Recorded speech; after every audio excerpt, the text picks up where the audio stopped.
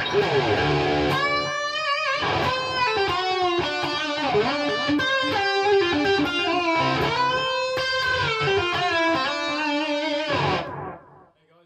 from Testing 123 Reviews, and today I'm giving you a run through of the Blackstar HT-40, part of the Venue series.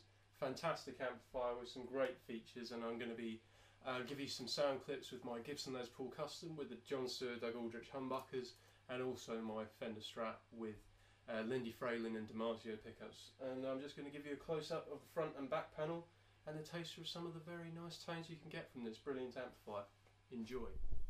So here's the front panel of the Blackstar HT Club 40. Starting from right to left, we have the on and standby switch. We then have an overall master volume and then a control for our digital reverb. And now we move on to the EQ section. And from left to right, we've got bass, middle, treble, and this one here, which is called ISF. Now ISF stands for Infinite Shape Feature. Basically, it's a way of getting different voicings for the amplifier. So if I set it to the left, we're getting a more USA voicing, so very luscious clean sounds, and then very high gain distortion. And then move it to the right, we're getting a more of a UK classic grind sort of tone. And then if you put it in the middle, you can get kind of a best of both worlds, really. And I was very impressed with what this control does. Hopefully it will be clear on the camera, but I'm not sure, but you can definitely hear it when you're sitting right next to the amplifier. And then after the EQ section, we have the overdrive controls, we have a gain knob and a volume control, and then we have this little switch in the middle called the voice switch, which gives you a bit more gain. And then you've got the button to switch from the clean channel to overdrive channel. And then we've got the controls for the clean channel, which is very simple, just a volume, another voice switch, and a tone knob. Now the voice switch on the clean channel brightens up guitars that have humbuckers, so I'll show you in a moment with my Les Paul what that does for that. And then we have the input for the guitar.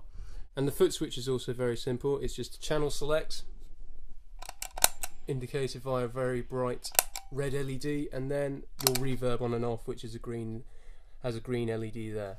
Now let's move on to the back panel. Back panel, this is an EL34 tube amplifier.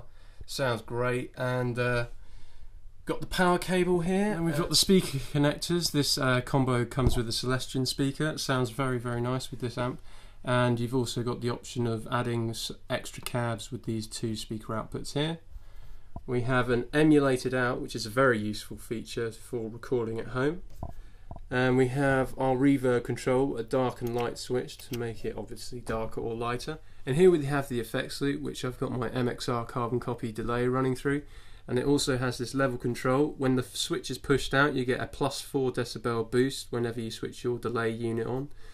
And then we've got our input jack for our foot switch. So that's it. Let's move on to some sounds. Okay, so here are some clean sounds with my Strat. I have a DiMarzio HS3 in the bridge and two Lindy Frayling Blue Specials in the middle of the neck. And here are some nice clean sounds. The ISF control is set at noon, as are the rest of the EQ controls.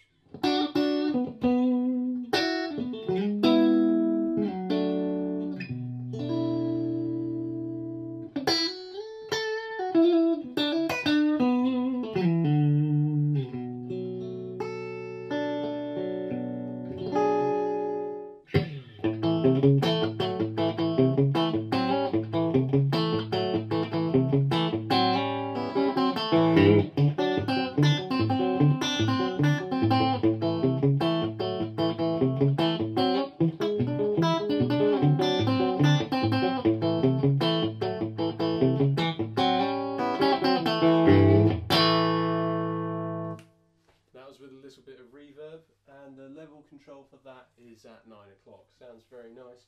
I'll just welly it up a bit more so you can hear how much reverb is on tap.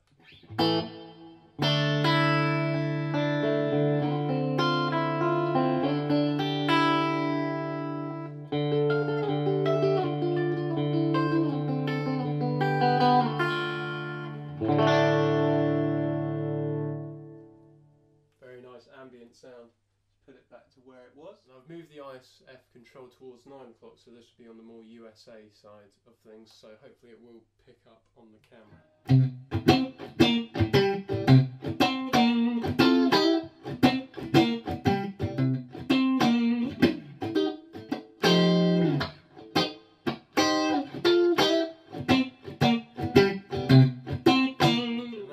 To the British side of things, so it's around 3 o'clock on the dial, and it sounds something like this, playing the same riff before.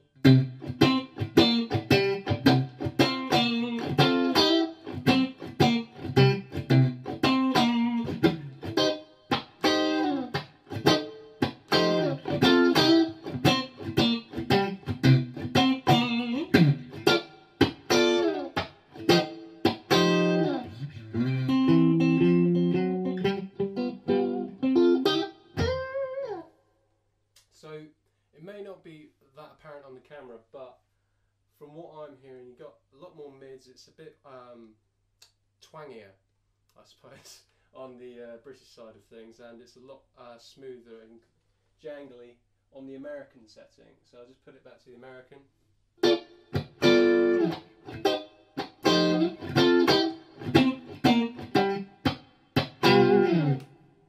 Hopefully you get my point. Now I'm just going to hold a chord and then engage the voice switch on the clean channel.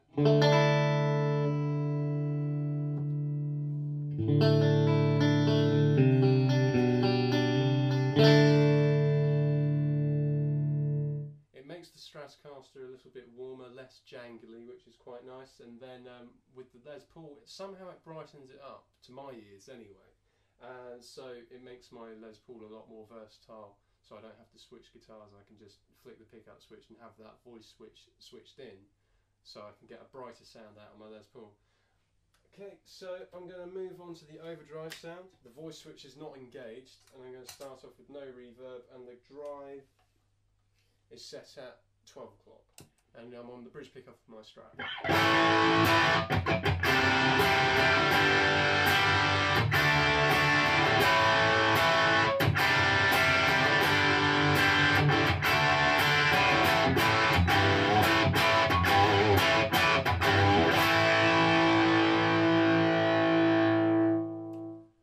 Bite there, and what's really nice about this amplifier is it's very dynamic, so I can go from this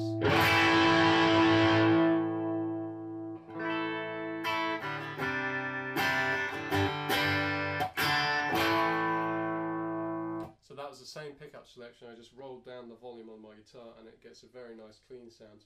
And to go even further with that, you can change the pickup position.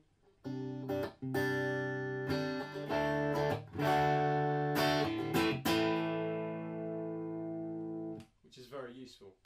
Now I'm going to again hold a chord and then engage the voice switch so you can hear that it gives you a little bit more gain. So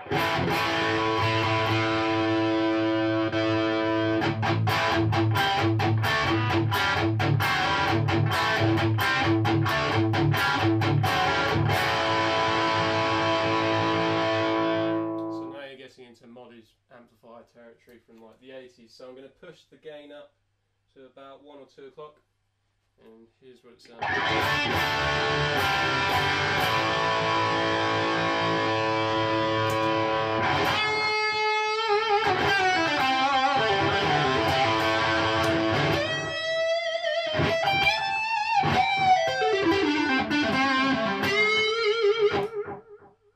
That is a really nice lead sound. I just engaged the carbon copy through the effects loop, which gave me a bit of a lead boost as well. And it sounds brilliant.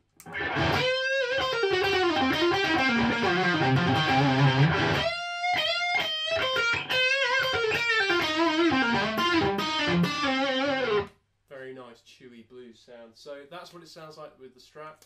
I'm going to move on to the Les Paul, where I can show you some more heavier sort of sounds with different tunings, and enjoy.